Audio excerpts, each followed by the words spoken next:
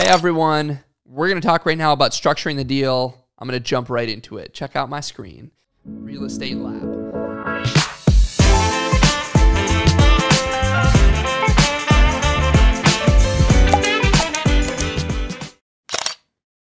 Hey everyone, we're going to talk right now about structuring the deal. I'm going to jump right into it. Check out my screen.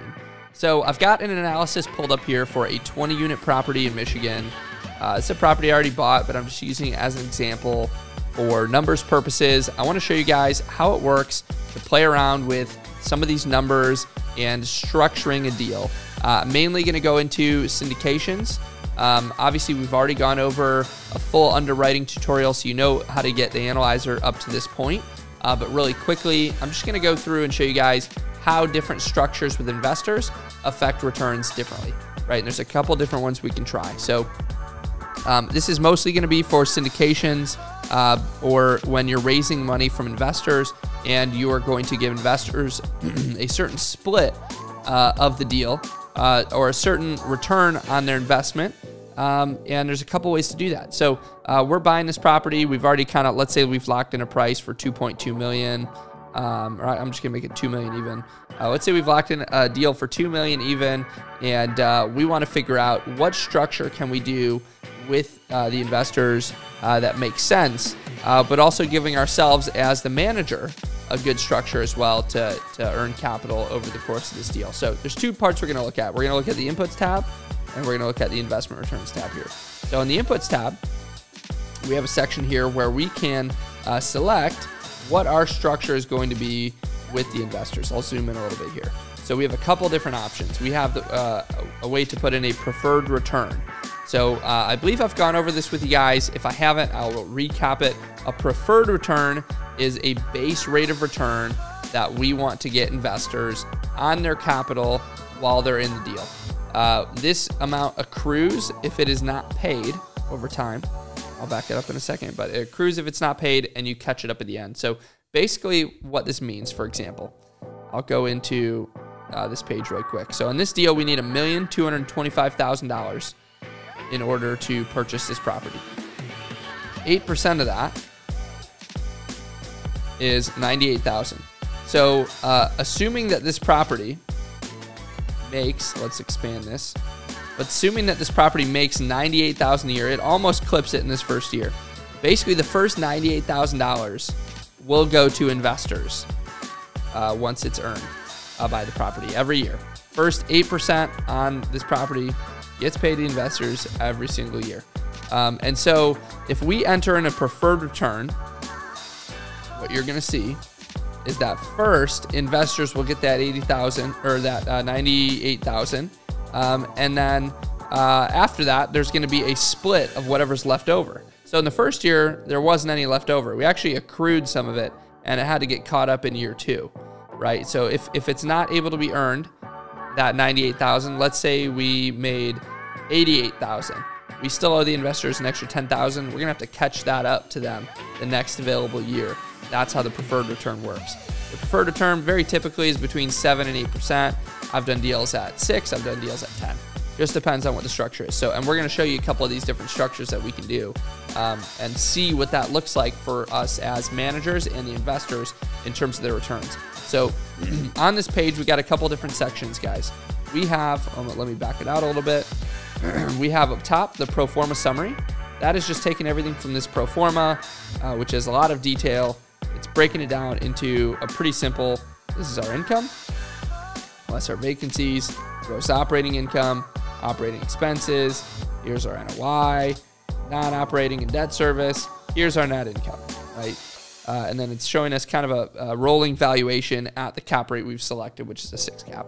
So what we're looking at here, really the biggest number that matters here for this purposes of this sheet is the net income.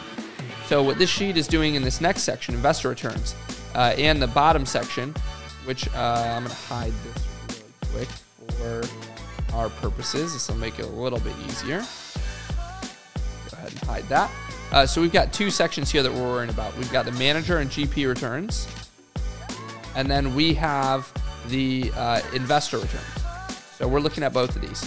So this is where investors' capital goes, and this is what's left over for the manager. And we have the ability to dictate all of that in this section right here. This is it, just this little section right here. So preferred return. Let's start with just a very basic structure. Let's show you guys from the top.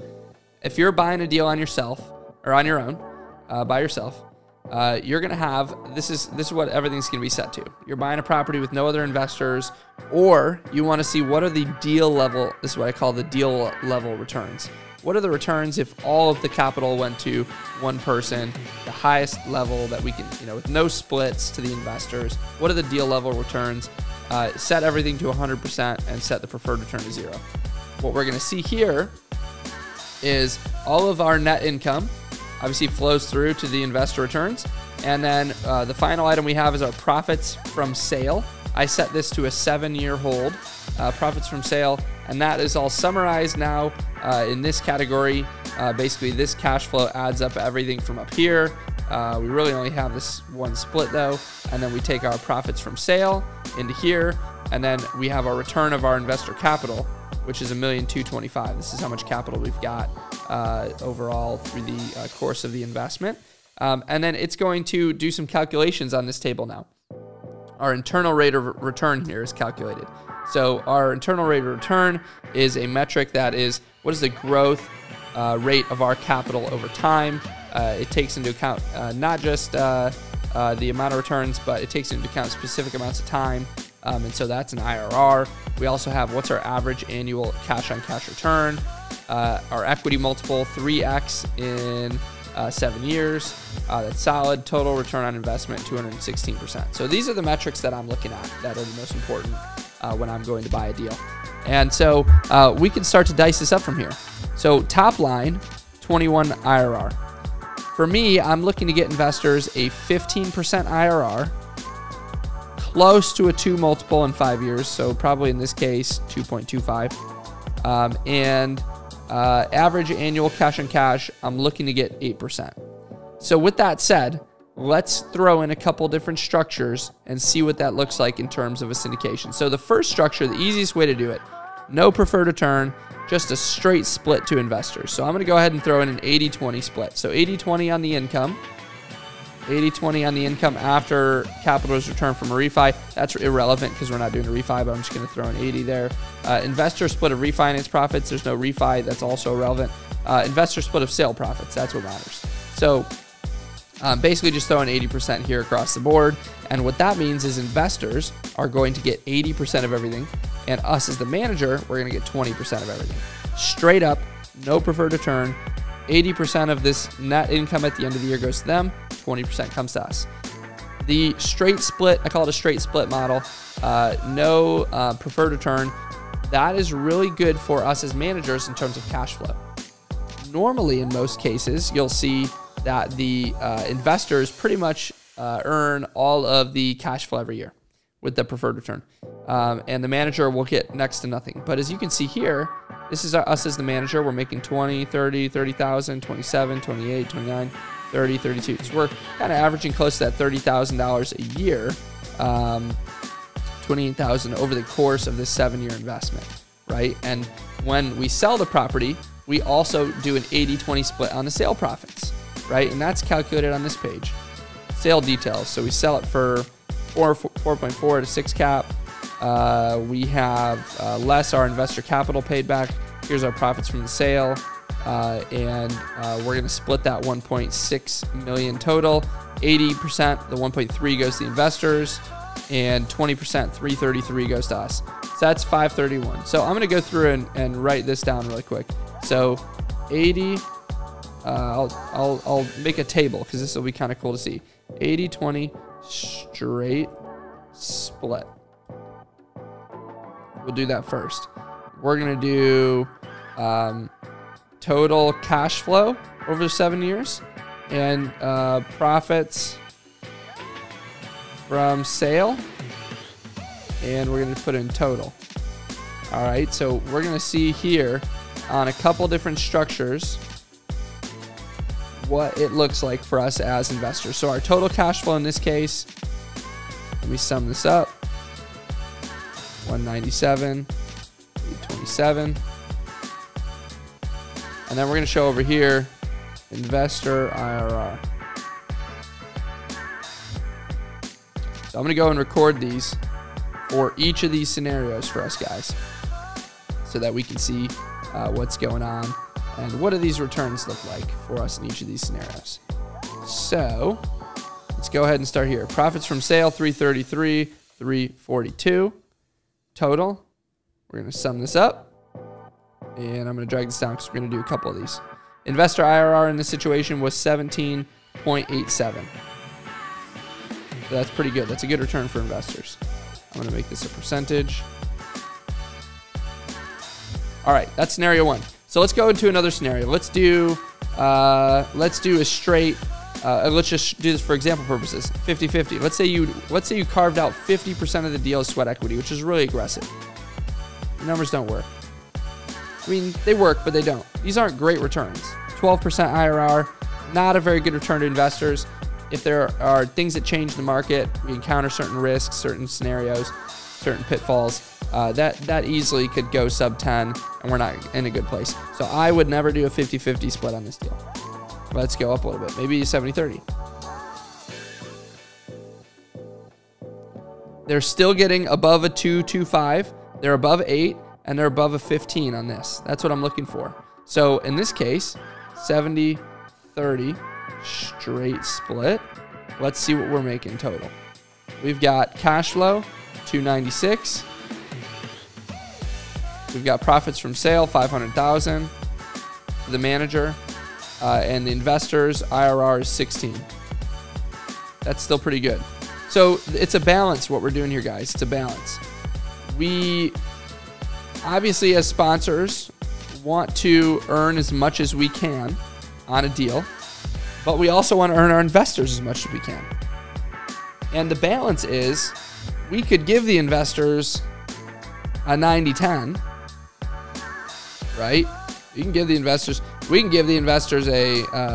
back that up. We can give the investors 95% of the deal, right? If we wanted to. But what is our time worth? We're going to put a lot of time and effort. It's hard to put these deals together. And for our time and effort, we're going to make $132,000 over 7 years. That is $18,000 a year for putting this deal together. For me, I would never personally do that. There's somebody out there that might. Maybe on your first deal, for the experience, you might. Yes, the investors are making a great return, but at what cost?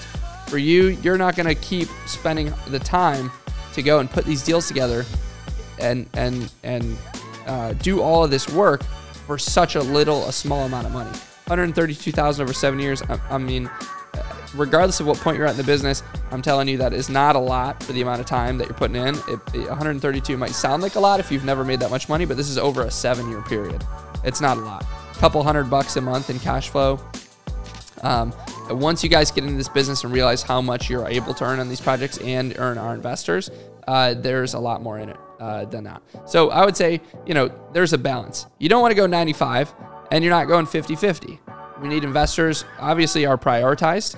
Their returns come first, and that's what I always look at. I'm almost never looking at what I'm making on a deal. I'm always looking at a deal and with the similar structures, an 80-20, 70-30s, these in-between structures, and I'm looking at the investors' returns because I know if I'm getting the investors good returns on those structures, I'm going to make good money. So let's keep going through. So we've got these two so far, 70-30, 80-20. So we're total making 700,000. That divided by 7 years, 113 a year. That's fantastic. Almost 800,000 on this deal in this structure. So I'm going to show you guys now a couple different structures. We're going to go and do a preferred return. So there's a couple ways you can do that. You could do, let's look at an 8% preferred return and an 80-20. This is a very common structure for starting out. I think it's a great, very, very generous to the investors. Just for reference, I normally do an 8-pref 50-50 split. That's kind of how I operate, 8-pref 50-50 split, or a straight 70-30 or a straight 80-20. Those are kind of the three main structures that I stick with. But let's go in and let's look at this 8-pref 80-20. So let's see what our cash flow looks like. Kind of as I mentioned, with the 8-pref, our cash flow is significantly reduced. So 8% pref, 80-20 split over that. So what that means is, again, I think I explained it before, but I'll explain it again. The first $98,000, 8% of this 1.225, they're going to earn 8% on their money first. Anything over that, including cash flow and profits at sale, once they get their 8% up to the sale, gets split 80% to the investors and 20% to us as the managers or sponsors. So we're getting 20% of everything over their 8% pref, and then we're getting 20% of the profits at sale, assuming they've been paid their pref up to that point. So let's total this out. We've got 60,563. We've got 333, 342. And that's what the investors are making. The investor returns 19.11. Okay, great. All right, next we're going to do an 8% pref. And we're going to do a 50-50 split and see what that looks like. So we have 8% pref, 50-50 split. So this is the biggest split we've done so far. Last time a 50-50 didn't work. Remember, if you guys remember, a 50-50 straight split didn't work. In this case, we're giving them 8 pref first and then a 50-50 split. So instead of 50-50 and everything, they're going to first get a base rate of 8%. After that, it's a split 50-50. I know I might be repetitive on this stuff, but hopefully it just drills it in. So in this case, we're getting 151 in cash flow. So we're still not getting nearly as much as we would get in a straight split on the cash flow. But look at how much we're going to make on the back end. Now what matters is, let's go back to investor returns. We're above a 15. We're above a 215. We're above 8%. They're actually getting 9%. So they're getting higher cash flow in this scenario. Maybe I should have tracked the cash flow here. But we're at 15.61. All right. So far, of all the structures we've looked at, this is the lowest for the investors, but still meets our thresholds and gives us the most amount. So this is maybe a little less balanced towards investors, more towards the sponsor. Let's keep going. Let's look at a couple more. Here I'm going to do a 10% pref, 25-75 split. So that's 25 to investors, 75 to us. I've done this structure as well. So you're giving them a high base rate of return, 10%. You're not guaranteeing it, but I'm gonna get you, 10% on your money before I earn anything. You're gonna get 10%. So in that case, I'm assuming we're gonna earn the lowest amount of cash flow, or close to it. 98,429. 98,429. And on the profits, 1,250,034. 1,250,034. Total. What's our investor IRR? 13.47. So that's not going to work. However, it may work. And I say this not just in favor of the sponsor, but I say this in favor of the investor that wants a more steady investment.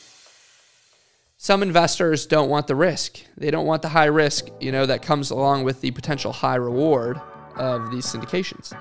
They might want a more stable and steady return.